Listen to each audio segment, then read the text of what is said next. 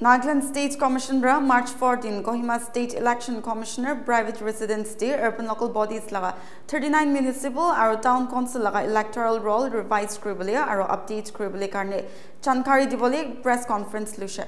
Janai diase British Sarkar 27 February 2024 the municipal aro town council laga electoral roll do special summary revision lobole administrative approval janaishe. IB State Election Commissioner D. John Longmerbra Urban Local Bodies Uperkikoi details press saisabo. The special summary revision of the electoral roll. These are not the dates for the elections. These are the dates only for the special summary revision of the electoral roll. So you may have some additions. Some of our youth would have come of age. They wish to enroll. Some of them have left us, the elders. We have to delete and so on.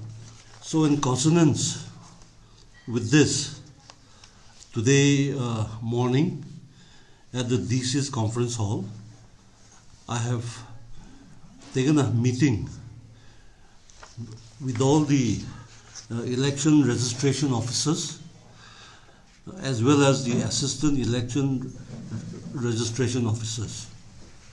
Thereafter, one of our experts from the Election Commission, Mr. Tushimern, he has come and shared certain technical points in this regard. The stages for the special summary revision are draft publication of electoral roll. That would be on the 8th of March 2024, Friday. Period for lodging claims and objections would be from 11th to the 20th of March 2024. That is Monday up to Wednesday. Period for disposal of claims and objections. The dates are set for 21st to the 27th March 2024.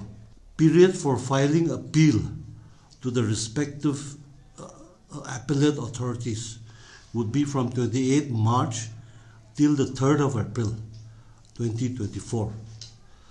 The appellate authority in this case is the DC of the relevant district. Disposal of claims and objections by the appellate authority. This will be done between 4th and 6th of April 2024. Preparation of lists of amendments after the decision of the appellate authority would be done between 8th to 10th April 2024. Thereafter, when everything is done, the final publication of electoral roll would be from 12th April 2024. So this is the notification which the State Election Commission has done today. For your knowledge, there are 39 municipal town councils. There are 3 municipalities, that is in Kohima, Dimapur, Mokokchung. The remaining 36 are town councils. So the elections would be for these 39 constituents. The ULB election matter is under the scrutiny of the Supreme Court of India. The court's direction, latest order dated 11/12/2023, is that the entire election process should be completed by 30/4/2024, that is 30th of April. The old Nagaland Municipal Act of 2001 was repealed. Thereafter, last year, the new Nagaland Municipal Act was enacted by the Nagaland Legislative Assembly. The last revision of the electoral rolls was taken in 2022. The final publication was given in 24th of November.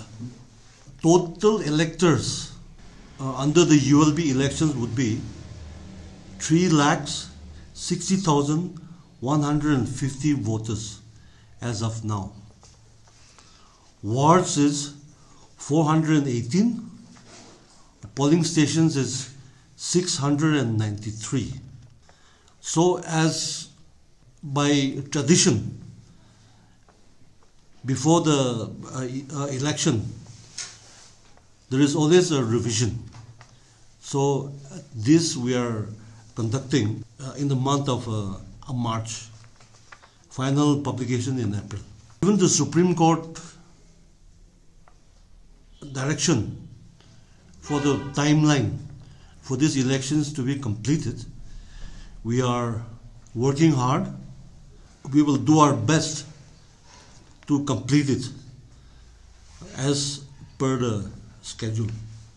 Since this notification is very important for all the voters, for all the political parties, we are requesting you to do the publicity for us. So we have to finish this special summary revision first, and then publish the final electoral roll. Then only I'll have to look at the schedule.